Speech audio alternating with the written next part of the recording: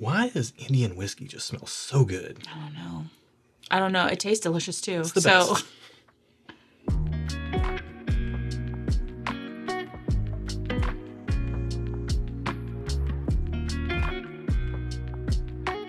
Welcome to the channel, bringing a real-world perspective to the real-world whiskey consumer. I'm Josh. And I'm Erin. And typically, these are our Wildcard Wednesday videos where we draw a sample at random from our Wildcard sample pool and taste it totally blind. Yep. However, this is not blind.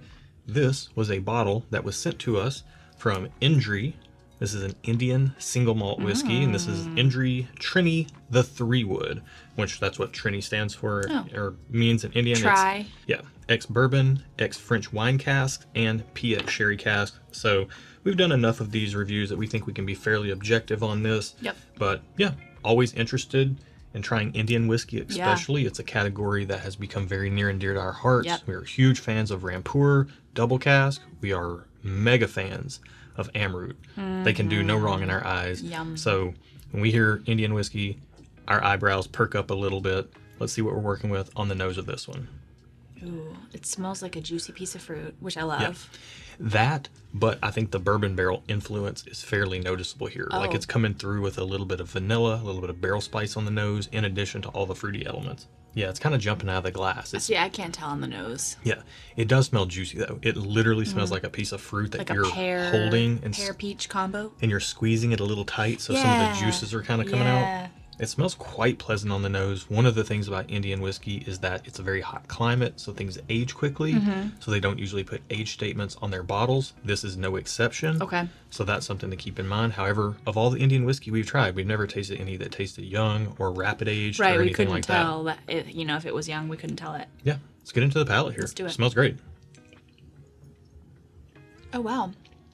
It has that classic single malt taste, but it's less fruity on the palate than it smells. I would say the nose had me expecting big time delivery of flavor, and this is 46% ABV. There's flavor 46% there. 46% ABV. It's kind of concentrated at the beginning and the mid, and then it does taper off. Yeah. I'm kind of getting like a floral note on the taste, What kind of floral? like honeysuckle. So a sweet floral. Okay. Yeah, I get honey and honeysuckle on a lot of single malts, so yeah, let's get another sip. I'm definitely getting some more oak on the second sip, which that's common for me to get oak on the second sip for whatever reason. And I got a lot of oak on the first sip as well. I didn't, but on the second sip I did. I expected a little bit more barrel spice, and actually I am getting a faint barrel spice that just kind of lingers around on the back of the palate on the finish. But really the tail of this pour to me is big time fruit on the nose with that little bit of bourbon barrel influence kind of accompanying it, and then they kind of switch places on the palate a little bit. Like it becomes more bourbon barrel forward. It's got a heavy vanilla note to me. Like I'm getting a lot of vanilla, a lot of honeysuckle. I'm getting honeysuckle. That's like the predominant flavor for me. Yeah. Okay, one more sip and then let's get some ratings together. Okay, I'm ready. Man, okay. So we know for a fact this is about $60 in most markets where it's distributed. Where are you at on this? I'm giving it a thumbs up. I think it's a solid pour. I think it may not be my favorite in the lineup of the Indian single malt that we've had, but it's solid in the middle. Like, I think it's great. I think it's worth the money. Yep. Thumbs up. I would agree. Thumbs up. I would say that I do like Amrut Fusion more than this, and I think that's about $70 or $80. Okay. However, the problem, actually, no, I just checked. I checked this morning, actually. Because you wanted to get some? Well, I remember seeing it in Chicago, and it was $70. Here, it's $90. Oh.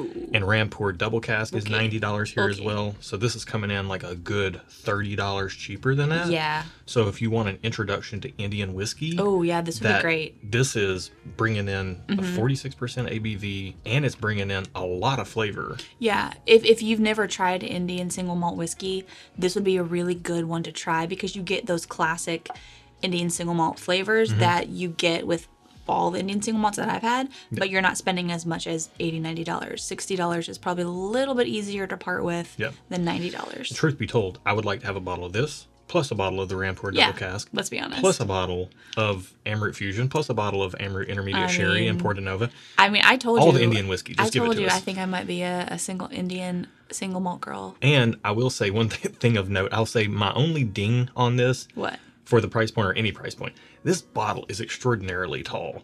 Like, it maybe doesn't show fully on camera, but this will make something like an E.H. Taylor. Oh, is it taller than that? Oh, it's taller than that. So this is a bottle that if you have shelves and you think you're going to get it and put it on the shelf, it ain't going to fit. Oh, that's good to know. This is a tall boy.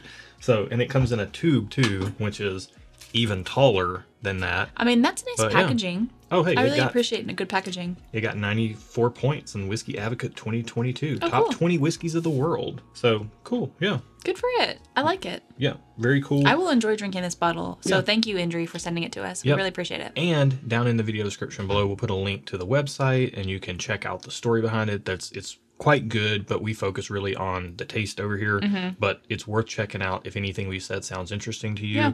If you like fruity, juicy, real fruit flavors. Not super sweet fruit, though. It's like Right. good, solid fruit. Tempered sweetness on the palate, balanced out with that Yeah. bourbon barrel. I'm honestly like a lot of people who watch our channel are more interested in bourbons and ryes, and this feels like the type of single malt that would be more approachable specifically for a bourbon drinker. Okay. Because of the heavy bourbon cask influence and the vanilla notes that you're getting out Might of be this. worth checking out. So yeah, really cool. Indri, thank you. If you like this style of content, like it. And if Yeah. you like blind reviews, which is what we normally do here, make sure you subscribe to the channel and hit the bell down there if you want to join us for once a month live streams. Yep.